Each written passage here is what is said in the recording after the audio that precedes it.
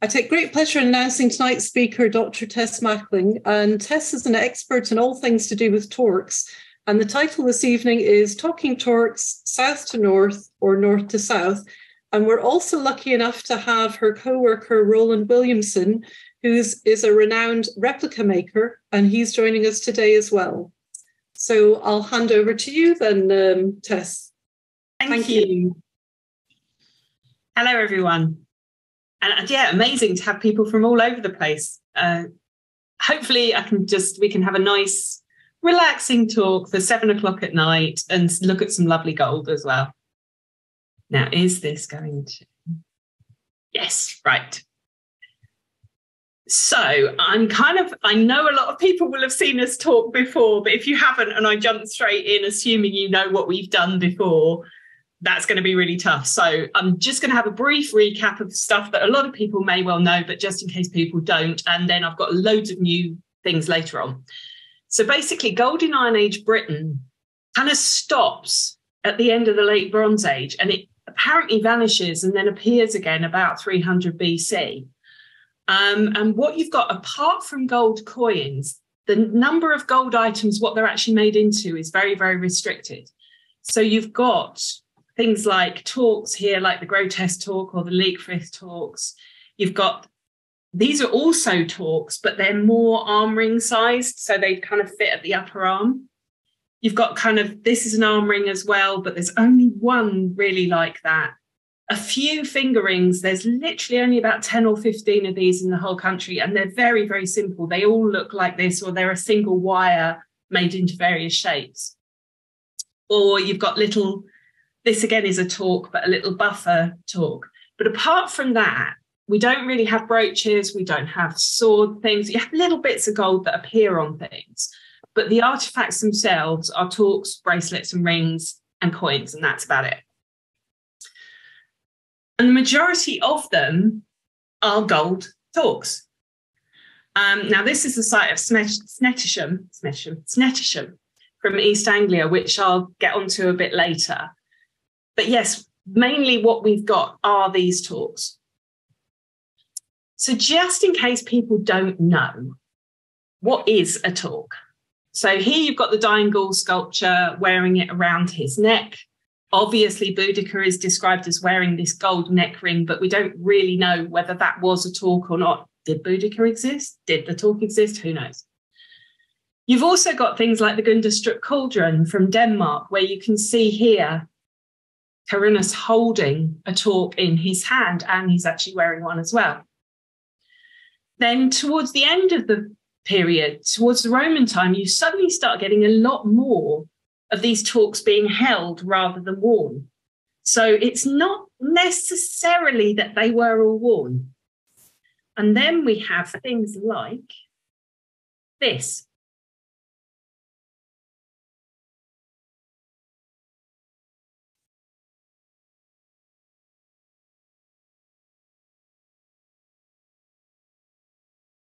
Now, this only happened a couple of years ago that someone picked them up and played with them and realised they did this. And these are torcs from Iberia, very, very typical, the kind of shape of the terminal at the end.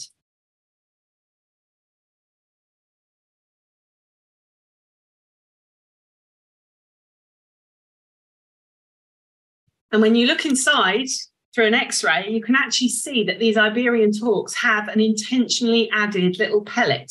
So they were designed to do that. It's not accidental. But we don't think we've got that in this country. Definitely the ones we've seen X-rays of don't have pellets in. There's also a possibility that torcs were put on statues. The Romans describe them being on statues. So they're not necessarily just the one thing. And torcs also come in so many different forms and types. I mean, the top here, the Newark torc, which you can see here at the top, is the one that the kind of design that most people think they are.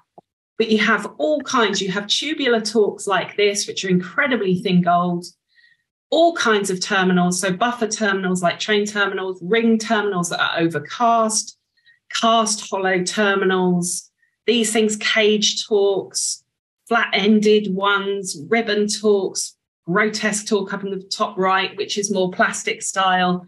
So they really are a huge range. And they don't just come in gold either. They come in silver, they come in bronze. There's one in lead, a couple in iron as well. And they can also be gilded bronze. So an incredibly wide variety of types. Now, the problem that we do have, you can see on the left here, these are the British and Irish excavated torcs. On the right is the antiquarian, metal detected, accidental finds or unpublished ones. Now, these ones on the left, there's Snettisham Hoards G, H, J, K, L, Blair Drummond and Hengistbury Head. However, on the right, and this isn't all of them, I couldn't actually fit the pictures in, Snettisham Hoards A, B, C, D, E and F, Alras, Borsey, Clevedon, Essendon, Glasgow, Ipswich, Kings Lynn, Leekfrith, South West Norfolk, Middleton Hall, North Creek, Netherurd, Needham Forest, Newark, Sedgeford, you get the idea. Now, Snettisham, the Snettisham Hoards A, B, C, D, E and F also include the Great Torc and a vast number of scraps and pieces of torcs. And the problem is that even the archaeologically excavated ones, Snettisham hasn't even yet been published. So basically, often all we have is the torcs themselves to go on. We have very little archaeological context information, sadly. Now, how we got into this, as has been mentioned, Roland's a replica maker. And back in 2005, I think you made a copy of the South West Norfolk torc. But he was bothered about how they were made, because basically the law regarding these, this is where I get my chocolate torc. Here we go, I shall hold it up there. This is a copy of the Netherurd terminal. So what the theory was is that these were made cast using molten metal. And what you do is you get the clay rough shape, you then cover it with wax, carve your design into the wax, cover it with a thin layer of clay and then thicker layers of clay, heat it up, pour the wax out, so you effectively have a hollow that will take the form of the gold, pour your gold in, but you only pour your gold in once you've got it attached to these wires. So here you can see at the bottom here, the Snettisham Great Torc, and you've got 64 handmade wires there. And you have one go at casting this terminal onto these wires. You get it wrong, all of your molten metal will either melt these wires, you'll have to try and extract it off the wires losing the length that you've put on. Now, as a replica maker, we're always bothered by this because it's just crazy. You would make this separately, then you would attach it to the wires. Then if this goes wrong, you can do it again, but you haven't damaged your neck ring. And of course, the obvious thing is you've got two terminals, so you have one each side of your neck here. If you were casting this on, you've got to get it right on one end, and then you've got to get it right on the other end. And the chances of that happening is quite slim. So this is where we came from, that he had this hunch that it's really, from all his years of experience of making replicas, this just didn't seem like it didn't seem really sensible to him. Myself, kind of more from the academic archaeological side, I wanted to know why this had been said. So as I say, the established view is that these hollow cast terminals, cast in relief, cast onto the wires, etc., etc. When I went looking for the evidence of this, you do a literature search, you go and try and find where the evidence is. We couldn't actually find that evidence. We could find a lot of people saying it, but not any reasons why they were saying it. So this is what started us off. It's literally the result of a couple of emails that then sent us off into this mad thing about 8 years ago now.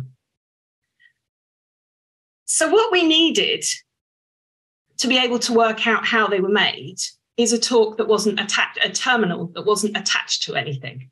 Because obviously the Great Torc, like this one, you've got the wires down here and you can't see inside to see what's going on in here. And as any of you who know and follow me on Twitter will know, I'm always talking about show us your backside, show us your insides. because that's where all the evidence is for making. So Roll got onto Google, Googled torc, and found the Netherurd terminal, which is actually on display in the National Museum of Scotland if you want to go and see it. Now, the beautiful thing about Netherurd, apart from the fact that it is absolutely stunning, it's one of those finds that it got forgotten somewhere, and I don't know how, really. But the wonderful thing about it is that you can see inside, because it was taken off the neck ring that it used to be attached to before it was buried in the ground. It was just buried on its own. It was also buried with 3 other torcs and 40 coins. But as so often happened in the 19th century, the rest of the hoard went to an Edinburgh goldsmith and was never seen again. So all we have now is the torc terminal and 2 of the remaining coins. But when we looked inside, what you would expect to see if this was a cast terminal, you know, bearing in mind at that time, we were thinking these were cast separately and then put onto the wires. So what we thought we'd see is inside this torc, you'd see it was flat, because where the metal runs in, it's obviously got a flat surface on the underside, and then it just kind of like a jelly mold fills the gaps. But what we did see when we looked inside is you've actually got all of these indentations. You've also got seams running around here on the right-hand side on the interior, where you can see that sheets have actually been overlapped, sheets of gold. And we very soon realised that what we were looking at was not a cast torc. This was actually made from sheet gold. And then from various other things, I mean, we then started looking closer, and you can see on the left-hand picture, there's slight gaps between where the sheets have been attached. And from this, we could put together the fact that actually these torcs are made from 3 different sheets. You've got a torus shell, which would have been open, and then this kind of apple core shaped core of gold inserted into the centre and then smoothed over. Once that was done, the collar was added. Once the collar was done, it was then attached to the wires. So no casting on, not even cast separately, but actually made of sheet gold. And this is all from this wonderful little talk from Peebleshire. So once we found out that, we started looking at other torcs, because the Netherurd terminal, this one, is exactly the same size as the Snettisham Great Torc terminal. So we thought, now if Netherurd's sheet, maybe this one as well. We also looked at the grotesque torc from Snettisham. Turns out, of course, both of them are sheet. And when we looked at, there's an X-ray on the side of the case in the British Museum in room 50. And when we looked at that, what we could see from the X-ray is that it's made in exactly the same way as the Great Torc and as the Netherurd terminal. And you can see here on the X-ray, these areas of white are actually slightly thicker gold. It's slightly more obvious on this one. So where the sheets have overlapped, you've actually got a slight lip there, and you've also got this thickening where the 2 sheets are on top of each other, so you've got a thicker layer. So we then got 3 torcs that were made of sheet.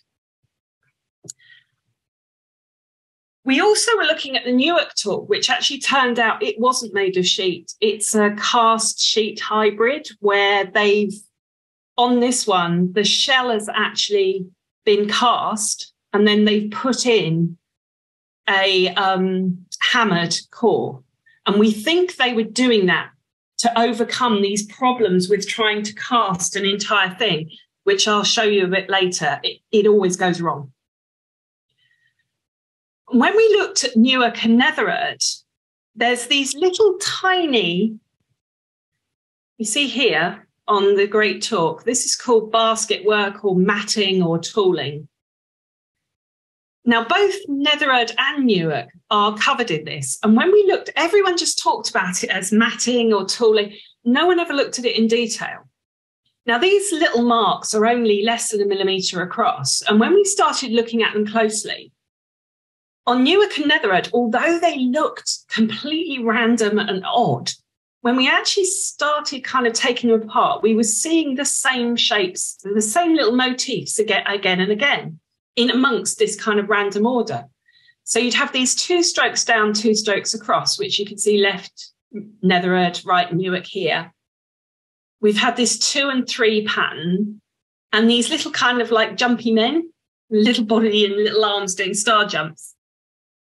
And then variations on that theme, so 3 at the bottom, 2 at the top. And we were seeing them both on Netherurd and Newark, different motifs time and time again. And if you compare that to the Great Torc and the Sedgeford Torc, bottom right, you can see it's totally different. This is a very, very regular pattern. We also looked at the roundels, which are these little, I'm not sure I can show, yeah, I can.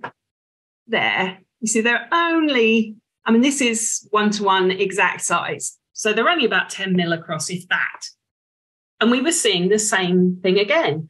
So at the top here, we've got Newark A to D, and at the bottom is Netherurd. And this same pattern, 3 little strokes in from the left, and then 2 down, 2 across on the right. And we could see that time and time again on both these torcs. And if you look on the top right here, you can see I've put the black dots and the stars in to make it easier to see where they are. We also have had various other things, that the tooling on Newark and Netherurd on the roundel, it goes anti-clockwise on both Netherurd and Newark. You've got the larger, these are called dummy rivets at the bottom, and then a smaller one above. And as you can see, that trends the whole way through. They were actually using 17 strokes on the Newark roundels and 19 on the Netherurd roundels. But as you can see from Sedgeford roundel in the bottom, now that one is actually tooled clockwise. The dummy rivets are almost the same size. It's far more precise. There's far more strokes. What we've got here are 2 torcs that were either made or finished by the same person. One from Nottinghamshire, one from Peebleshire. And then when we started looking a bit further afield, here I put the Netherurd terminals onto wires as it would once have been. And we know it was because where the terminal, the hole at the end of the terminal, there's little indentations of wire. So it was certainly once a torc. But when we look at how far apart those 2 torcs are, how different they look, and yet that little tooling showed us that the same person was involved in their making. We then found one in Snettisham, which has the little jumpy men and various other things. Again, those same motifs cropping up time and time again. So now we've got 3 torcs over a space of 300 miles, all made by or finished by the same person. This hasn't been seen before. This is what started making us think that actually maybe not all roads lead to East Anglia, because we've actually now got 2 torcs further away from East Anglia than we have from the one that's in East Anglia. Going to the casting on. So yeah, there were some cast on torcs, but as you can see from these, they are horrible and they go wrong the whole time. So we've got holes. There's actually a huge hole in the middle of this one. You've got a cold shut, as it's called, down here where the metal hasn't gone through properly. You've got wires poking through. You've got material coming off the cast and ruining the wires, holes. This one's got big holes at the back, and North Creek is just absolutely rubbish. So yeah, they were kind of casting on, but they weren't doing high quality cast torcs. They weren't casting on high quality torcs. And the ones that they were, it was all going wrong the whole time. As you can see here, we haven't actually found one cast torc, apart from Newark, which has that addition of the hammered element, that has actually worked properly. So why do you use sheet gold? Well, the easiest way of putting it is it's more bang for your buck. So on the left, we've got one of the Snettisham tubular torcs. On the right, we've got the Snettisham Great Torc. They're both about the same size, as you can see from the scale. One is 110 grams. The Great Torc is over 1,000 grams. So you get 10 of those for one of those. And they take it even further as well, because the Great Torc really starts making use of air. So within these terminals, they are hollow. Within each of the ropes of the neck ring, they are hollow. And then all of those, they're like springs, as Rollaway says. All of those are wound round a hollow space. So it looks, I mean, the neck ring on the Great Torc is about 1.5 inches thick. It looks like a really impressive thing. And if we compare it to the Ipswich torc, which has kind of half the neck ring diameter, half the size of terminals, but you compare the weights, they're the same. But the great torc, if you'd seen it at distance, would have looked as if it used a huge amount more gold than the Ipswich torc. So moving towards Scotland. Now, I'm not going to talk much about the finding of these torcs because that's very much Fraser Hunter's work. But the beauty of these is they have actually been excavated around because Fraser and the National Museum of Scotland carried out this work. The torcs themselves were found by a detectorist who then alerted the authorities. The authorities were able to come in, and we've had so much valuable information about this because we now know what they were buried within. We don't often get that chance. We normally just have, because obviously with gold, you can't carbon date gold. You can't really do anything with it. It's just an artifact. But if you've got the site where it came from, you can actually start putting these artifacts back into their archaeological context and telling a far better story. But anyway, back to the torcs themselves. So we've got these, well, it's actually 4 torcs, but 5 pieces. There's 2 ribbon torcs here at the back. And then this kind of lobed torc here on the left, which was actually in 2 pieces. And then this absolute madness of wire, which is the most wonderful thing I think I've ever seen at the front. So yes, this is from when I was up in November having a look at them. So you can get some, see again, you can see from the back. When do you ever see a torc from the back? I hadn't actually realised these were kind of a plate that all of this mad spaghetti junction is on. But I just want to show you some nice pics. Now this can just sit back for a couple of minutes and enjoy. This is a wonderful jeweller, silversmith, called Brian Clark, who makes the most incredible things using original technologies and skills. His website, www.ribbontalk.com, is well worth going and seeing. He's recently just made a copy of the mould cape, the gold cape that they have at the British Museum that's come from Wales. But I just wanted to show you this video. So sit back and enjoy. This is how ribbon torcs are made. Is it going to?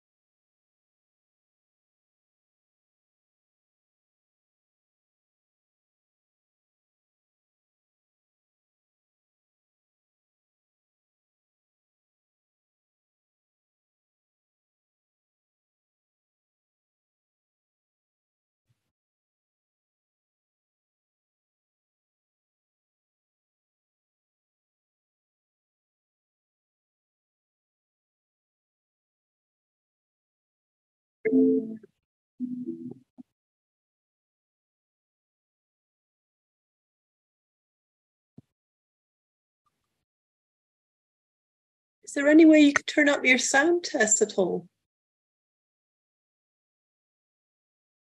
No. You're actually sharing sound on that when you're playing the video.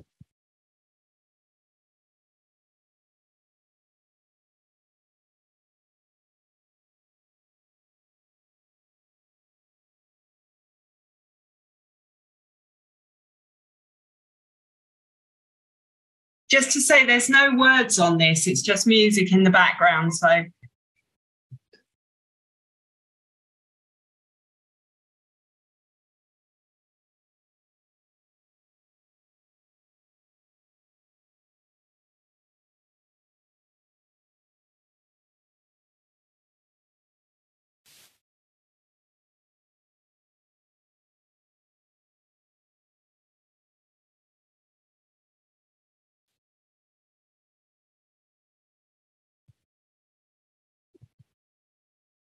So yes, ribbon torcs. Most people think that they just come from a flat piece of metal like that you twist, and they don't. If you're ever up in the National Museum of Scotland and you get the chance to see the Blair Drummond torcs, do have a look, because there's actually a hole runs down the centre of the spiral because of the way they're made. Absolutely stunning work. And that's what also differentiates them from the Bronze Age ribbon torcs, which actually are a twist. So that's a very quick and easy way of telling whether it's a Bronze Age or an Iron Age one. So the other torcs in the Blair Drummond hoard, we also have these kind of weird, what's called lobed torcs that you can see here. Now you can see at the end here, actually how they were made. These are a single sheet that has then been kind of concertinaed and wrapped round to create what we see here. This is incredible work. The fact that they have managed to punch out these kind of details to give it this 3D relief without going through the gold. And again, they're using a minimal amount of gold to make something much bigger, more three-dimensional. Gold really catches the light. This kind of thing in firelight would be wonderful. And if you look closely, we were laughing about this and we were looking at them. It's almost like little faces, this little eye and a mouth. Now, Celtic, in inverted commas, Latin Iron Age art is renowned for putting faces in things. Are these faces? I don't know. I wouldn't be surprised if they weren't, though. If they were, though. And we've also got a lot of kind of similarities with other things further afield in Europe. Now, we don't get lobed torcs further south in England or Wales, but we do get them in southwest France. So there's La Grasse here, Aurillac and Montchamp. They're made slightly differently. They're not the same style. The Montchamp one is actually cast. So we're not looking at the same thing. There's something different going on. And also Fraser's work has shown that the alloys in the Blair Drummond gold is very different to the continental versions. So these aren't imports. This is the thing that constantly happens in Iron Age torc studies. If it's something we haven't seen before, it goes down as an import. There is no reason to suggest that this was imported. And interestingly, when the Blair Drummond hoard was found, Mary Cahill, who was the curator at the National Museum of Ireland, saw it and contacted Fraser and said, we've got one of those.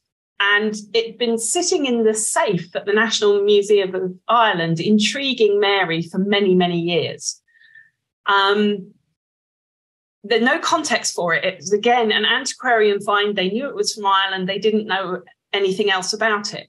But as you can see, it's very, very similar to the Blair Drummond example, but it is different. The way that these little raised lobes are modelled is different. So this is not the same torc. This is two different torcs, but very regionally similar between Ireland and Scotland. And again, that different silver percentage within the alloy. So to move on to, Spaghetti Junction. It's the maddest thing you've ever seen. It's all attached. It's all very firm. I was lucky enough to very gently be able to pick it up. It doesn't behave like a kind of dangly thing. It has got a kind of rigidity to it. It's not that rigid, but it's not a chain. Strange thing. Never seen anything like it. There is nothing else like it in this country. Because you've got so many gold working techniques going on here. You've got attached filigree wire. You've got this plate at the back that's then surrounded by these plaited wires, which have been, they're almost like herringbone shape, that have been soldered together. You've then got all these extra bits soldered on here. You've got granulation on the front of it. It's really quite technically difficult to do this. And what's interesting is, as I said, there's nothing really like it anywhere else. But I found this looking through a book on Spanish gold that I got recently. And this is remarkably similar. This, again, is kind of twisted, added on wire, bits of granulation, not quite precise. I mean, different to this again, but there's something going on there that's more relatable than anything else I've seen. So what does this all mean? My Laurel and Hardy moment. Now, the established view, again, like the established view of casting, this is a letter from John Lawton to Sir Walter Scott in 1806. One gentleman who saw them imagined them to be Roman. The most unaccountable part of this discovery is how so many articles, apparently of different ages and purposes, should have been found all together and in such a spot. So yeah, didn't think they should be in Scotland. Then by 1958, it's certain that none of the objects composing the Shore Hill Netherurd hoard originated in or anywhere near the district in which they were found. The coins are of non-British origin, but the British character of the other articles would suggest that the hoard came rather from an area of distribution in southeast Britain. Couldn't possibly be Scotland. This then continues. Sir Cyril Fox, in his Pattern and Purpose, a very influential book on Iron Age Celtic art, to this East Central School of Snettisham Torc A belongs the well-known gold torc terminal found at Cairnmuir, Netherurd, Peebles. It is here regarded as an expert to the north. You're getting the gist. And even as recently as 2018, we're still talking about everything being made in East Anglia, being transported out of East Anglia elsewhere. Now, there's no evidence for this. We have no workshops for gold working anywhere in Britain or Ireland. We've got a few crucibles with bits of gold in, but nothing major and nothing to say what they were actually making. So it hasn't really changed since Sir Walter Scott in 1806 to 2018. And a lot of the problem with this is a very famous site called Snettisham in East Anglia, which has at least 250 to 300 torcs represented. They're not all complete. There are a lot of them, I think it's about 80 that are complete. But it is the maddest site ever. 14 hoards, all different dates, all different types, silver, gold, bronze, gilded, bits of scrap stuff, complete torcs, some nested, some, yeah, it's absolutely madness. It is completely not typical of the rest of Britain. And by now, Snettisham was actually first found when they ploughed up, they ploughed up a few of the tubular torcs in 1948, and then the Snettisham Great Torc in 1950.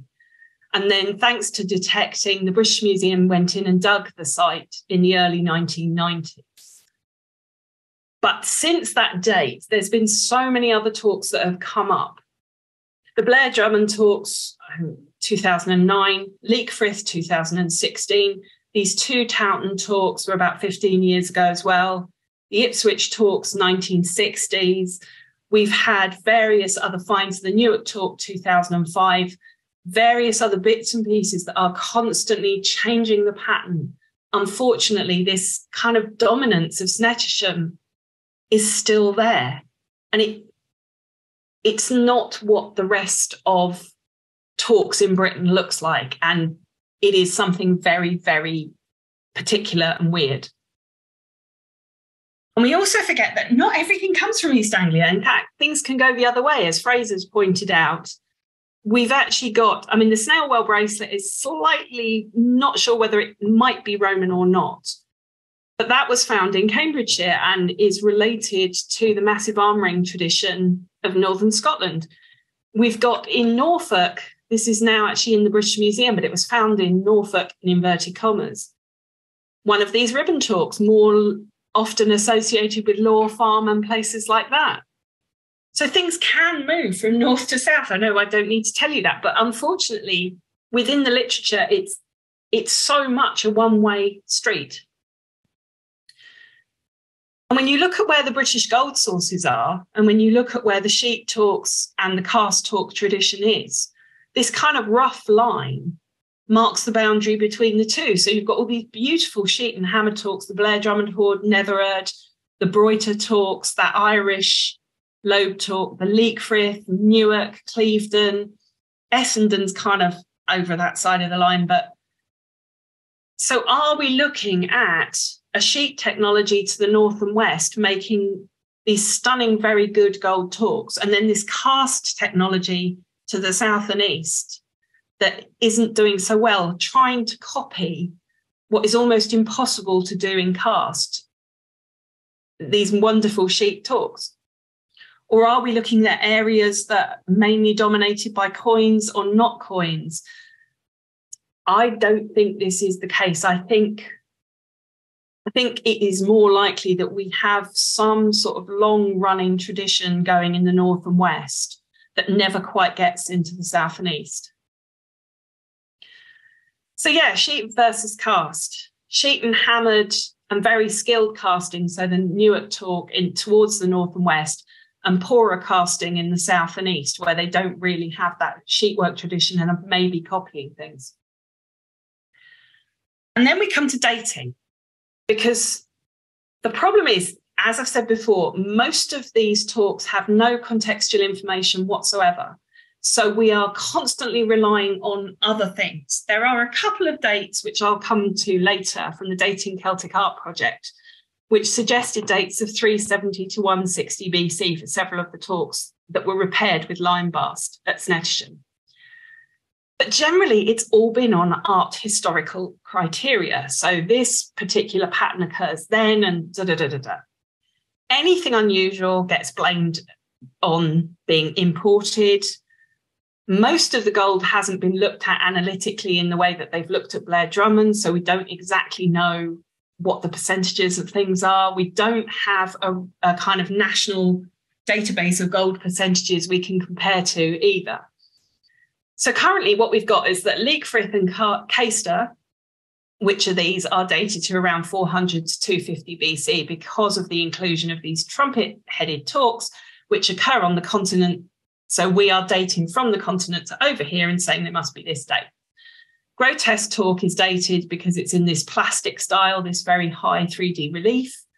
The Snettisham Great Torc and associated bracelet, I'm still not entirely sure where the 100 to 50 BC date comes from. I suspect coins, but there isn't anything to tie it down. And because of the Snettisham Great Torc, all of these other ones, as being of the same style, also got dated to 100 to 50 BC. But there's no real reason for that. Now, the Blair Drummond torcs and Iron Age ribbon torcs, Fraser readily admits that we're not really sure, but he's given this kind of very broad 300 to 50 BC date range, which is brilliant because it doesn't actually say that we know. From our point of view, we are always looking from the craft perspective. So we haven't ignored what's going on in the face of the art, but the technology to us is as important. And as I was saying earlier, both the Grotesque torc and the Snettisham Great Torc look completely different in terms of art, but hiding under that art is exactly the same technology, this three-part making technique. So we've got two very different art styles showing the same torus and core sheet technology. Influences. When you look further afield, who is influencing who? We don't really have the evidence that things are coming from Europe to here. It's equally possible they were going from here to there. And the thing is, we work with a lot of goldsmiths. Goldsmiths travel. They don't need an awful lot of equipment. You haven't got the big kind of furnaces and fires that you need with blacksmithing. You've got a very small toolkit, anvils that are perhaps only this big, small hammers. You could travel. All of the goldsmiths we've met, they all talk to each other. They all share ideas. I'm sure this has always been the case. There is no reason at all. I mean, when you read the classical accounts about Pythias, Tacitus's account, Dio's account, people are traveling constantly. They're whipping backwards and forwards between the continent and here. If they can, ideas can travel with them. Goldsmiths can travel too, because goldsmiths are likely to have been very skilled individuals who were working for a number of people. You wouldn't be a goldsmith in your village because you wouldn't get work. And even if you were working also in sheet bronze, it's a totally different technology to casting. So you wouldn't probably be casting axes or making, I don't know, plows or whatever else. And there is a total possibility that they are cross-feeding ideas across the Channel, up to Scotland, down to England, across to Ireland, in this kind of mesh, and trying to pull out who came first, I think, is almost impossible. And this is why this narrative of south to north, Europe to Britain and Ireland, it stops us thinking about what might have been possible. And when you do actually start looking and pulling the technology together with the various other bits of evidence, we've actually been doing some work recently. This is the Snettisham bracelet. It's actually an arm ring, which was attached to the Great Torc when it was dug up. Now, these tubular torcs above are also all from Snettisham, but they show a lot of design parallels. Here, there's actually a video if you want to see. Go to our website, the Big Book of Torcs, and have a look on videos. And there's a paper that I gave about the Snettisham bracelet if you want to go into more detail.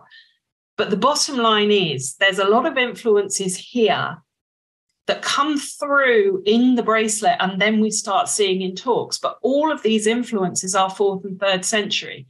They're not 100 BC. And this is the kind of biggest example, which a lot of you will have seen me spoken about before. This is the Clevedon terminal, which again was found as much part of a much bigger hoard, but which was then melted down. So it's a little buffer terminal with a flat end here. And on the side, it's got these shapes there, palmettes, pelters, which are deemed to be stage 1 around 4th century. There's stage 1 art if you're going for art historical criteria. Whereas on the face here, we have the Treskeil, which is far later, stage 5. Now, people have been arguing over this for a long time, saying that this means that early art forms move through to the late period. However, if we look at it from a craft perspective, look at what's happening technologically. What we've actually suggested is that this terminal is a cut-down version of a Taurus torc, exactly like the Snettisham Great Torc or Netherurd. So you start off with your torc, it was cut down with this kind of flared lip, which is why you've then got this ruched bit here, because they've had to kind of squish it all in, turned it upside down, put a lid on it at a later date. And when you compare it to Netherurd and the Great Torc, you can see it's higher at the front, lower at the back, exactly the same dimensions are similar. So in fact, technology can explain why we've got 4th century designs on the side, because maybe originally this torc was 4th century and then it was cut down and remodeled later on. But again, not the kind of picture that we've seen before. So just to kind of sum up, and there's a lot of words here, but you can go back and look at the video later on. What we need to bear in mind is that goldsmiths can travel, objects can travel, ideas can travel, and they don't always travel one way in one direction or over centuries. It can be very quick. The goldsmiths that we've spoken to have said, if I see something, I'll then go and try it within a day or so, because they're inspired by it, they're fired by it, they will make something up. So if you're dating according to art styles or distribution of objects via travelling north, travelling from Europe, these narratives really aren't reliable, especially when we don't actually have any secure contextual dating or identified workshops. So we can say all these things, but we can't prove any of them. So what we're trying to do is kind of suggest, we're not saying that this is the case, but let's look at a few more narratives than the ones we've currently got. And when you do look at the Snettisham material, the fact that we've got this arm ring, which is quite an early style, its decoration, the way it's made, etc., could very well bridge the gap between this kind of early, what's called the Valdalgesheim vegetal style, and the later kind of Snettisham style of the Great Torc. And when you start comparing the motifs and design elements on Taurus torcs to those other early sheet items, they relate better to them than they do to the very late kind of mirror style, two-dimensional, etc., etc. So what we're saying, and I've just written a paper about this, and I'm not sure how it's going to go down, is that we need to start actually recalibrating all of this and looking more at the Snettisham style maybe being another style that comes along at the same time as the plastic style, like the grotesque torc or the Torswith and Wandsworth sword style, plastic style, the Tor's helmet, another beautiful Scottish object, the horse shumframe with the horns on the top. And that maybe all of these different styles of art are working at the same time or are kind of slotting in next to each other, slightly overlapping, feeding off each other. And what we can see from the technology underlying a lot of this is that we've got similar technology with different art styles on top. Now, maybe that could mean that the technology worked and they used it for hundreds and hundreds of years. But there's nothing to suggest that the Snettisham style isn't much earlier and that maybe isn't even from East Anglia. So as I've said before, if you track it against where you've got available gold, where you've got a history of sheet working, you start looking more towards the north and west, beyond these kind of influences that are constantly buffeting against the channel. And this is kind of supported by the hammered sheet torcs being concentrated in these areas. When we take Snettisham out of the picture, that mad kind of collection of deposition, everything else works in a far more sensible way. So in summary, don't accept art historical travelling north and one-way influence narratives. And we need to start looking at multiple strands of evidence that include manufacturing technology and ideas exchange alongside art styles and forms. And then hopefully we might get a more nuanced picture. And finally, just to say, it would just be wonderful to get a talk come up from an excavation where there's some pottery and goodness knows what, so we can date them properly like we can with other things. Anyway, thank you very much. And I hope that's been of interest.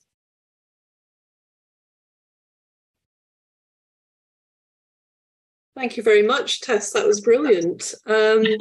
We've had a few questions in, and Roland has very kindly been helping answer them, but I'm sure other people would like to hear as well. So I actually really like Elizabeth Allen. You were asking something about.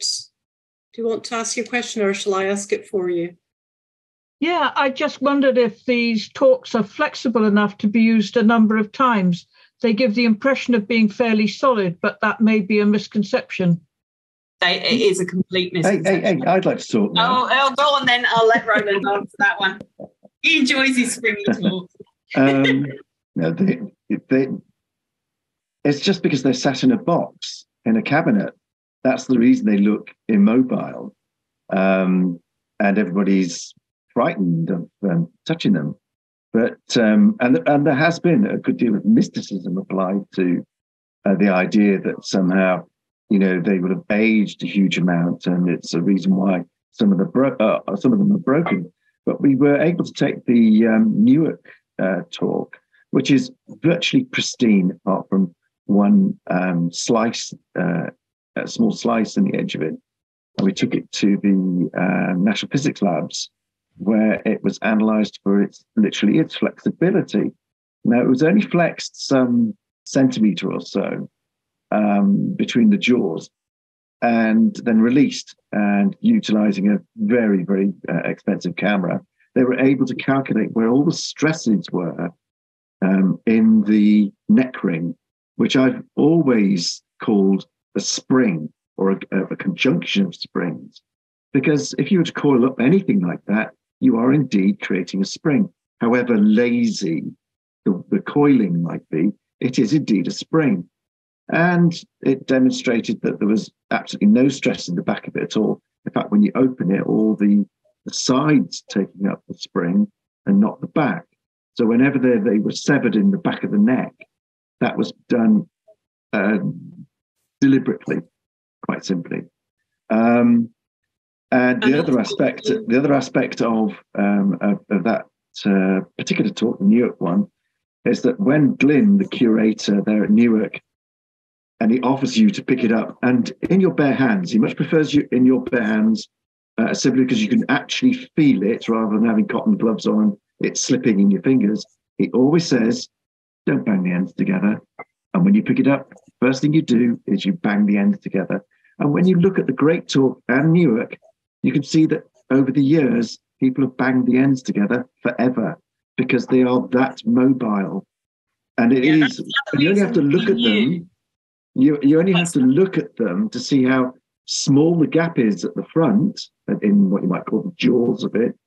It has to open to slip around your neck, unless you can take your head off.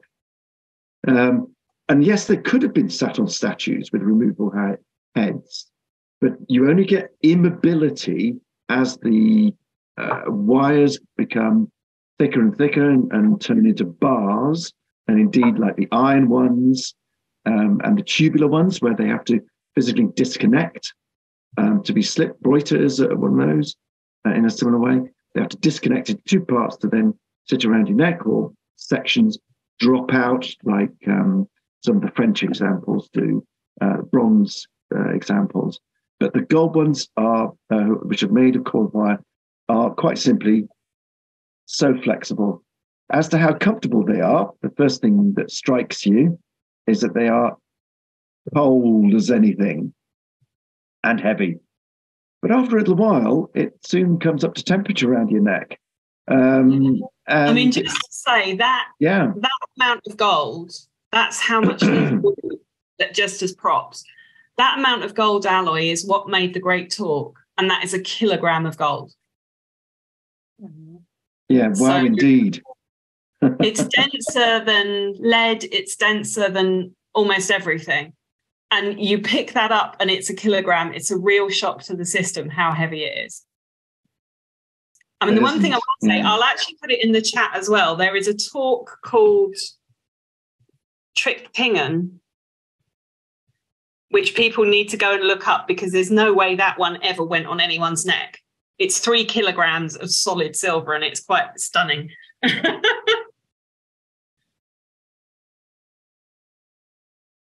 Right. Another question we've got is from, well, it's just a statement from Linda Merrill. Do you want to say what you had to say, Linda? Thank you, Elizabeth, by the way. Linda? Well, all I was going to say was that there's some wonderful talks in the Catiron hoard in Jersey, which presumably can be dated from the coins as part of... Unfortunately, no? Everything... Well, the problem is anything that's a deposit is the date it went in the ground. Yeah. So we know the date it went in the ground and the date of the coins when they went in the ground, but we don't know when the torcs were made. Because if you look at Snettisham, utterly accepted by everyone, the grotesque plastic torc. Now, the Snettisham site, from what I can gather, Julia and Jodie are coming round to it being 60 BC. Now, that 60 BC is the date the deposits were made, but the grotesque torc is plastic style of art, which is certainly 3rd century BC. Right. What sort of torcs are the Jersey ones? The Jersey ones are kind of tubular, thin tubular with a buffer at the end.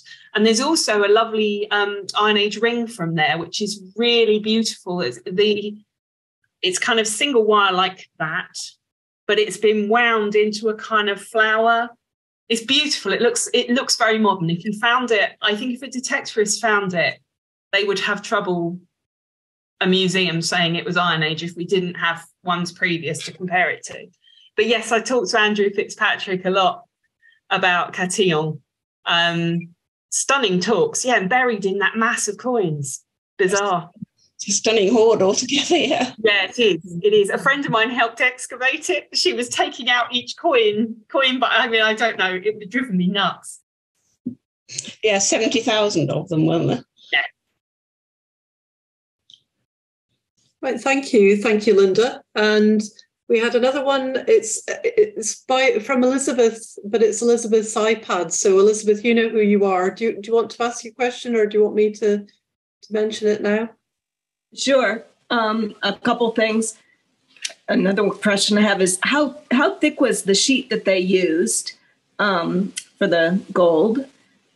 And so I was wondering if it's just like what we would call hollow form jewelry now, in which case I'm going to go downstairs and I'm going to make that torc. No, not really, but you just look at it and you think, as a jeweler, oh, sure, that's cast, but really, it's amazing. The Taurus torcs, so these ones, are about 0.7 millimeters gold. The tubular torcs are actually 0.1 millimeters. They are thin as anything, but they are remarkable. This is part of the reason why we bought this gold, so we can play around with it and do all those things that you can't do with the gold wedding ring or anything else. And 0.1 millimeter gold, once it's work hardened, is not that fragile, as you'll know if you're working with gold. It's an incredibly resilient material, actually. I mean, when it's annealed like this piece of 24 karat gold wire that's been annealed, and it does that, dead easy. But once I've done that a few times, just for everyone else, I realise you know this, Elizabeth, it gets harder and harder to do that. So you need to anneal it, which is heating it up to cherry red and then cooling it down again. And with gold like this, you don't need to pickle it. With other materials, you need to pickle it to get rid of the impurities. But as you can see now, it's getting increasingly hard, and I actually feel like I'm going to snap it in a minute. But it's an amazing material. I've never, Elizabeth's nodding. It's like butter to work. I have no skill whatsoever. But I can't do anything elaborate, obviously, but I can play around with this and feel like it's letting me do things that other materials wouldn't. May I add that when you've got gold, a high carat gold like that, and it's been annealed, it is and thin, a millimeter and less, and you've just freshly annealed it. It's like working with something that's floppy. It's very difficult to convey until you've actually got it between your fingers to sense how it can be moved, and so readily without any defect in the metal occurring. And that's another thing to talk about the hollow cast, the hollow form, because we've been working a lot with Ford Hallam. I don't know if you know Ford Hallam, who is a traditional Japanese master goldsmith. And there's a particular traditional Japanese technique where you actually have the gold kind of almost out as a balloon, or you have it flat, you fill it with pitch, and then you work everything from the outside, not repousse as we would do in the European tradition, which is hammering everything from the back. So you get these little dents on the inside. And we can actually see on the inside of the Netherurd terminal that that's what they've been doing, because you get this very identifiable, almost like orange peel effect on the inside where everything's blurred.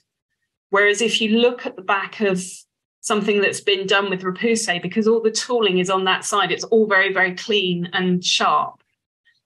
So, we're identifying different...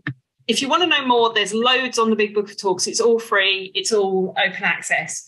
And there's various videos and other talks that we've done talking about all these different things. But they are incredibly skilled. They're using so many different techniques. It's amazing.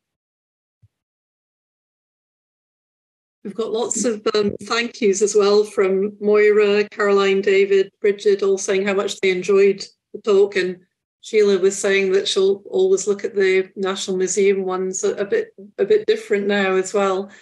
And you can go to the National Museum, and there's Netherurd on one side in one case, and the Blair Drummond talks, and also a lot of the Law Farm ribbon talks as well.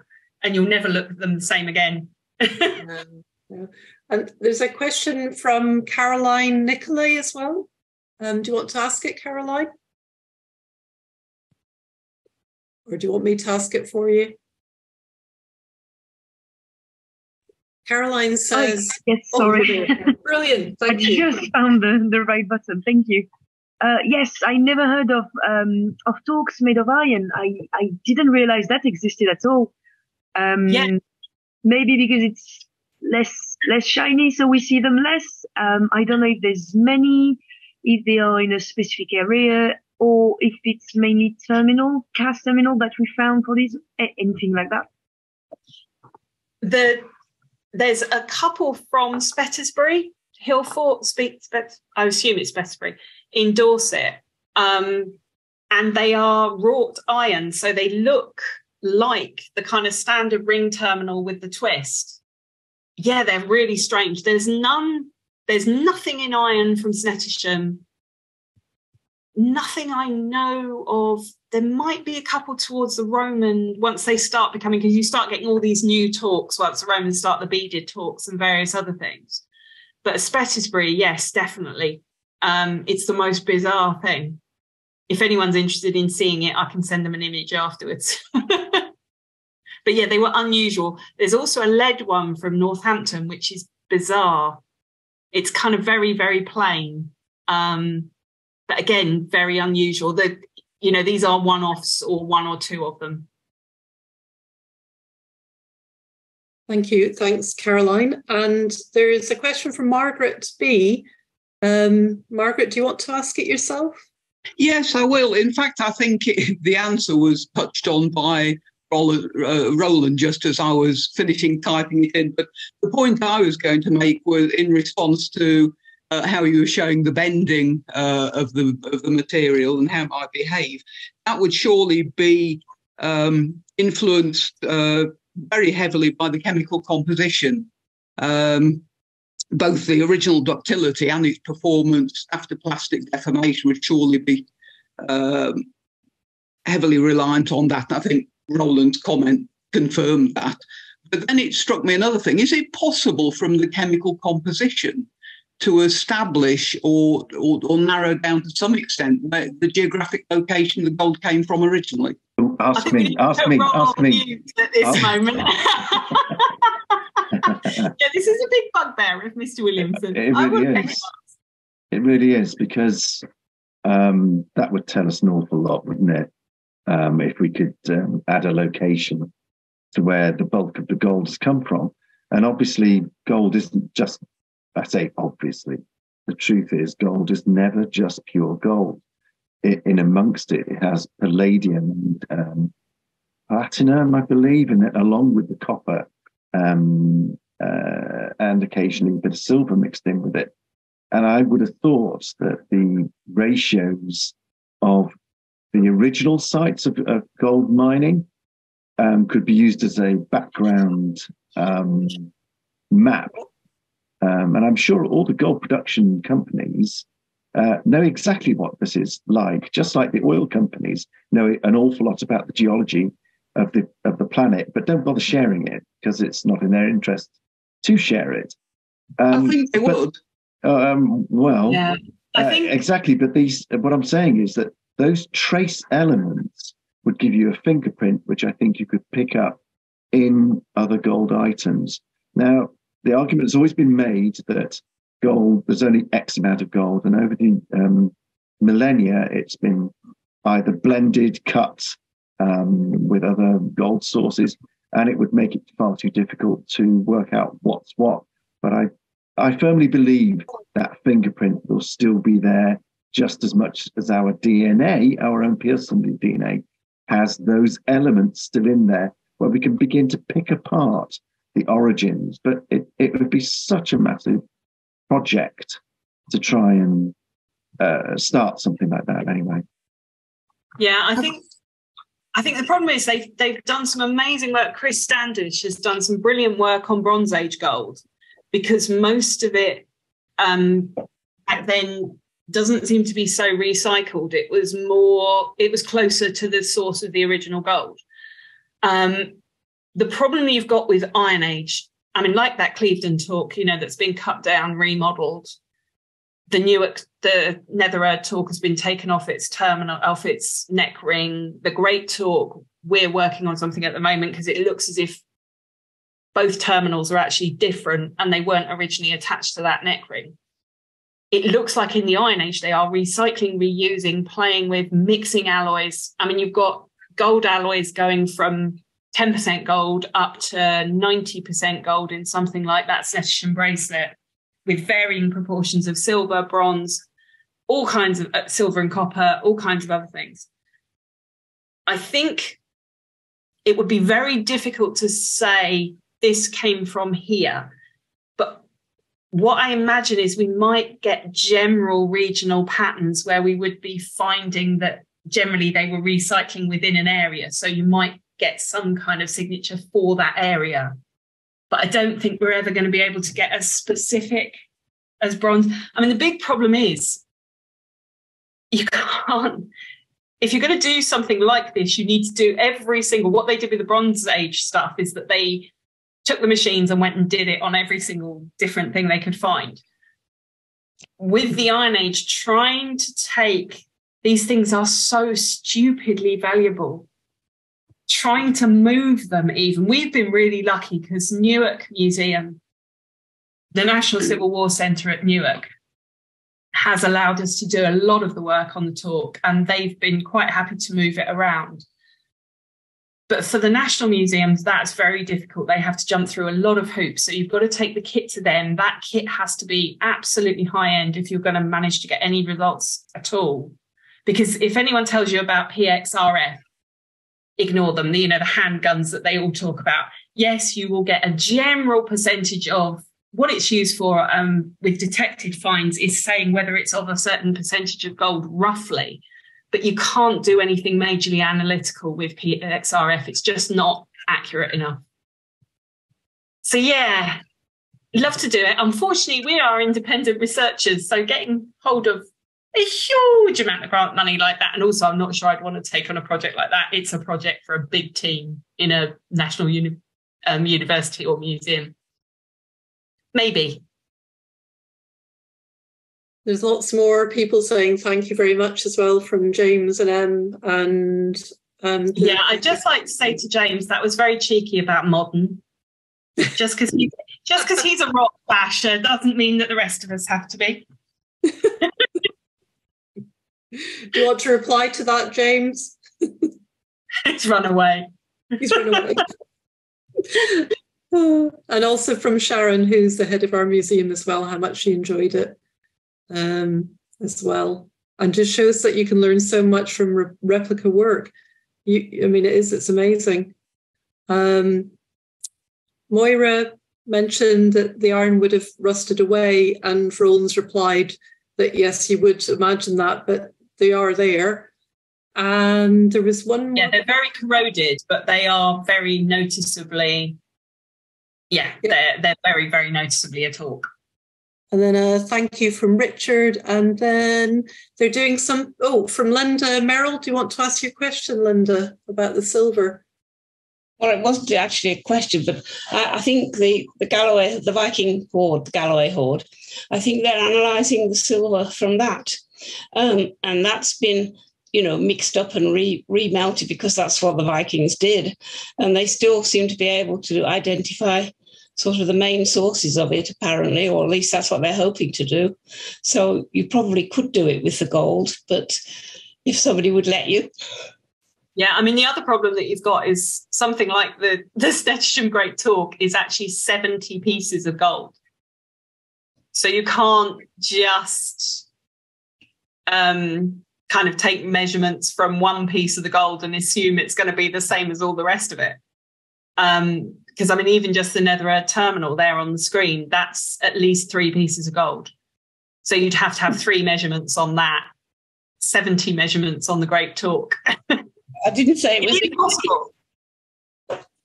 It is possible. I would love to see it done. I mean, it would be possible to try, and I think until we've tried, we don't know.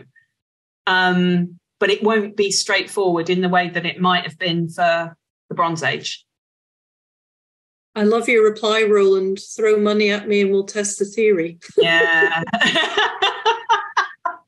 Yeah. If anyone's got £40,000 in gold, we'll make one. And we've got something, Margaret B. It would not work with recycled, only possible where virgin ore was used.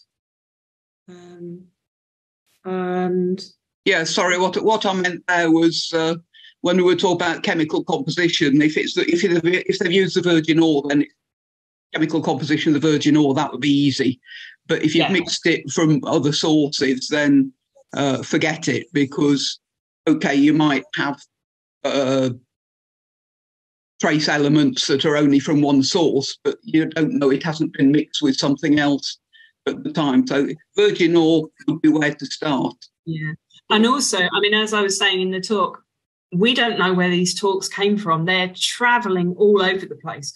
The fact that we've got 3 torcs by the same hand across 300 miles, how would we actually say which one of those is in place and which ones have travelled? Or are all 3 of them coming from somewhere completely different? Oh, he's going to... I'm going to say something here. To learn how to utilise gold, obviously you need to have the gold. That's kind of logic, is it not? And so if you've got it on your doorstep, the likelihood is that you're, as a community, you're going to be utilising that material and learning how to use that material. And I fully expect that in future we will understand that indeed the makers learnt their trade from the materials on their, on their back doorstep. And only later on was it then that they experienced exported to other sources and things like that. And it goes hand in hand with the Miklagard. It goes hand in hand with learning, how far the materials were travelling in themselves. It is quite a question, but it's one of those things that somebody's got to take a brave jump and a leap into examining these things. Just like it was for the origins of, testing strontium in people's teeth and oxygen isotopes and what have you. Oh, there's a good question. Next one. Thank you, Margaret. For Moira, or you had a question, or you stated something as well? Not really a question, more of a comment that no matter how much valuable data you got from analysing the gold trace elements, it still wouldn't tell you where the goldsmith came from or how far he travelled. Yeah. Or she. Yep. Oh, completely. There's actually goldsmiths working in London, medieval goldsmiths, women who've got their own maker's marks. And there's a wonderful illustration by, his name has absolutely escaped me, Tom Bjorkland, who's got this wonderful, he does these wonderful paintings of people in the past. And there's a wonderful one of I say female bronzesmith, but a bronzesmith who happens to be female with 2 children as well working around. And yeah, I'm sure, because these skills needed to be taught and learnt probably within kind of family groups, probably along some kind of apprenticeship system, from the way of, you start young, you learn, you then go off on your own maybe. And if you're doing that, I can't imagine that they were sitting there saying, no, you're a girl, you can't. I like to think there were women doing this as well. And then moving further down, James said, I fled after commenting. Yeah, so he should. And then Elsa saying, thank you very much as well, how much she enjoyed it. And Anne as well, thank you. And Julie. Miklagard. Oh, they're going all Viking on us. And there is a comment from Roland. Oh, for you, Roland. I'm reading yours there. It becomes clear that Arab silver was being converted to Viking bullion. So you answered. Thank you. And final, I think we'll come up to the final couple of questions. One from Caroline Nicolay. You want to ask it, Caroline? Yes, sorry, me again. I have a million questions, but I'll just do that. So what's your personal favorite discovery, the things that you, found out just working and replicating torcs? And then what would be your project of choice if you were given a huge £1 million grant?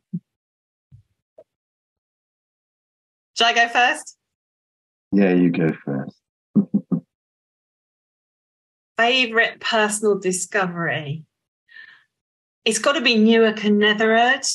Netherurd from the point of view of sitting that day in the National Museum going, oh my goodness, look at this. And me and Roland Fraser getting very excited about what we could see on the inside of this torc and what it was going to mean. Also discovering that the Snettisham Great Torc was made of sheet and trying to persuade the British Museum of that. And my project of choice, now I know this sounds a bit mad, but if I was given a huge grant, what I would love to do more than anything else is get all of the really good goldsmiths that we work with and get all of these torcs in the same room on a table with everyone around. And so we could just look at them all together, compare and contrast, talk about them, listen to the goldsmiths. That would actually tell us what the antiquarians used to do, meeting for supper with their latest find, but in a bit more of an academic way. That would tell us so much, more than any machine that goes ping or whatever else. It would be stunning. That was what I would spend my millions on. I think definitely the best one was peering into the interior of Netherurd, which you can just see there now, because I arrived with a very specific conceit of how it was made, because that was my personal solution to the problem. And just being blown away immediately, literally took a millisecond to realize that what we were looking at, I say we, it was me initially, because I was brave to pick it up out of the breadbasket that it arrived in. It's got see the black foam in the background. It's surrounded with that, of course, with pins in it. But pick it up, look inside, and literally in a flash, it was obvious that it was just hammer marks, or arguably the ghost images of hammer marks, because they'd all occurred from the exterior, and it was the shape that was left on the interior, that puckering. And it was kind of just mind-blowing, quite simply that, because it suddenly, through the research into these objects in a completely different direction. And I wouldn't mind a good symposium, but I'd ensure there was decent volumes of wine there as well, I have to say. Or Boudica beer. Yeah. Torc. There is a golden torc beer made by our friends in Boudica Breweries in Norwich. I'd go with gin. I'd go with gin and tonics. Yeah. And as for, there's quite a conceit. No, it isn't. It's an ego trip about making replicas. You feel you've kind of tracked down. I've just seen the message. Thank you. There's a bit of an ego trip, because you feel that you've begun to genuinely tread in the same footprints of the original maker. How true that is always open to argument. But you feel that you've tracked them down, what their individual moves were, and your solutions must be pretty close to the solutions they came up with for creating a single item. And it scares the bejesus out of me to imagine doing such a thing, to be honest. I don't know, but yeah, gin and tonic and a lot of chit chat with them in front of us. And I've always said we should stop venerating them, and we should investigate them And I know that means touching them. Every gold worker that I know wants to grasp them and literally turn them over and flex them and do everything. The great torc, there's one of the terminals, looks like if you give it a little twist, you'll be able to pull it off. It looks so poorly connected. And that would tell you far more than just sitting there going, ooh, don't touch it.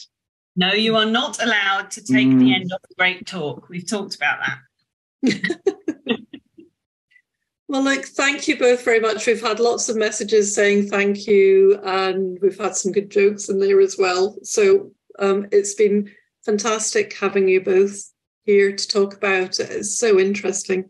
So thank you so much. And I put a link on in your in the chat as well, but you've also got your website there, which looks really fascinating as well. So thank you, Tess, and thank you, Roland, and thank you everybody else from around the world who has contributed this evening. It's been fantastic. It's been lovely to have you all here. Our next talk that we've got is Dr. David Caldwell, who's a retired curator from the National Museum of Scotland, and that's on the 20th of April. And he's actually going to repeat a talk that he did last year that we didn't manage to record, and we've had so many requests to hear it. He's very kindly offered to do the talk again for us, as we had some technical difficulties on the evening. So that's about the medieval burial monuments and sculpture of Carmarthen, and it's on our website now if you'd like to book onto it. You'll have to resubscribe, and then our new series of talks is starting in June, and I'll watch this space basically. I'll be letting you know about that. It'll be in our education newsletter, which you can subscribe to. And when I've finalised all the details, it'll be on the website as well. But thank you again, Tess and Roland. That was brilliant. And I think it's just good night, everybody. That was fantastic. And given me lots to think about. Thank you. And do get in touch if you want to know any more.